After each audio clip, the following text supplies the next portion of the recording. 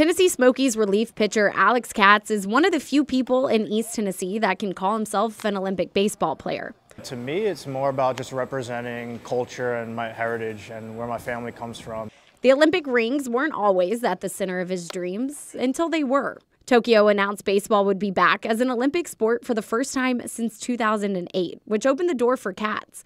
He started his Israeli citizenship stateside, and on his first trip to Israel was granted Aliyah.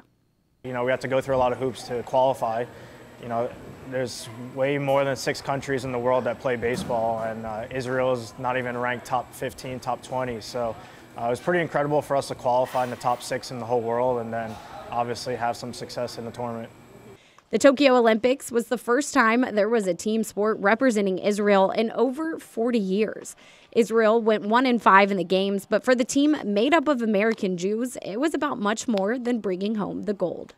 Just imagine representing, a country full of millions of people, people that don't know what baseball is, or people that don't follow sports are still rooting for you. So,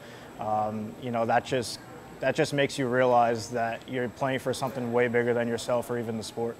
Us Jewish people have faced a lot of hardships in the last 70, 80 years. So, I'm sure there's different meaning to representing Israel for everybody on our team.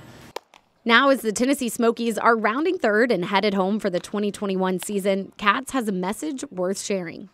To just keep dreaming and pursue your dreams, no matter what they are. Anybody could pretty much accomplish their goals if they want it bad enough. If you really want something, you got to keep going after it.